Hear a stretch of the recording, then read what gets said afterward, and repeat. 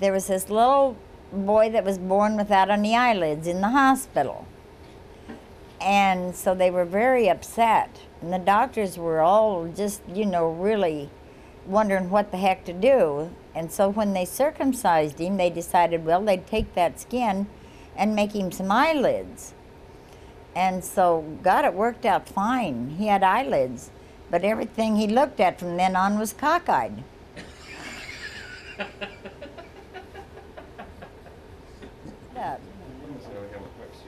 Are you going to talk to, is this going to, Marcia going to see this? Yeah. Marcia, do you remember the time you took all the cream out of Grandma's refrigerator and took it out and fed it to the cats? She was so mad at you that she could have skinned you, but she loved you too much to do that. And then the old hen brought in some little chickens, and it was a hot day, and you threw them in the tank to cool them off, and you drowned the little bastards.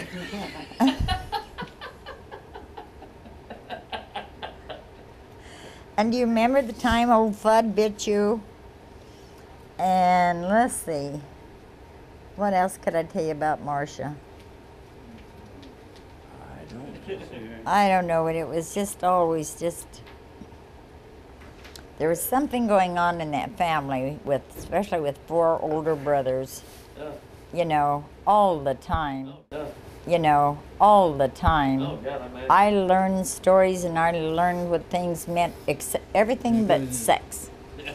And that was a no-no to Grandma. These are my boys here. Jen, does she still look like that? My mama? Uh-huh.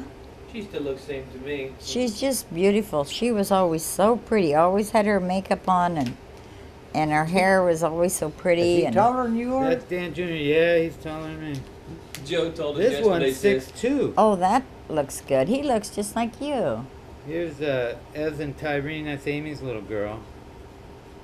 This is my son Ezra. Tyrene is that big already? Oh, yeah, she's a grown woman. Last time we saw her, she was about 14, 15 years old. She's a sweetie pie, She looks too. like Amy. Yes, she does. Yeah, she looks like Amy. Man, she ain't changed a damn bit. Who's that? Jenny. Oh, really? Nope. I don't think that's Jen. Yeah, it is. Hell, Is it it? ain't. Yeah, it is. She was always so pretty, and the first thing she'd do every morning, whether she was doing laundry or those what she two? was doing, was put her makeup on. Yeah. Always put her makeup on. Yeah. And she always used Merle Norman makeup. here's a Still coat. does. Still does. Still does. Bless her heart. It is 1950.